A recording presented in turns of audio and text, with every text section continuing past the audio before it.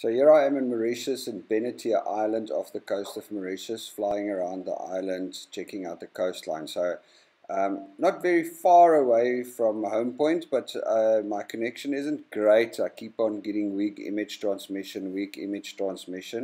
But I mean, we fly like that anyway.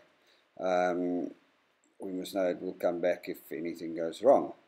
And then suddenly, over here, it just suddenly does that, and I lose image transmission and I lose GPS. It starts shouting ATI mode, no GPS positioning available, and I don't see anything. I don't know what's happening with the drone. I thought it was gone for sure.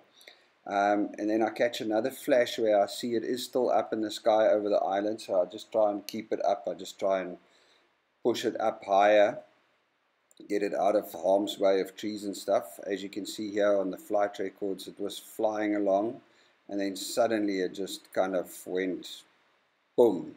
No connection, no image transmission, no GPS, warning, satellite positioning off.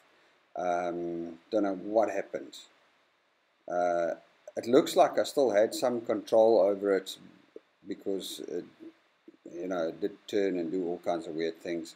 Luckily, there was quite a strong wind apparently up there from the island side, so it pushed the drone across the island, and I only picked it up again when it passed over the beach on this side.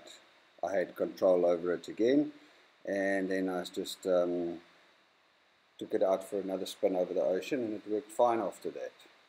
Weird.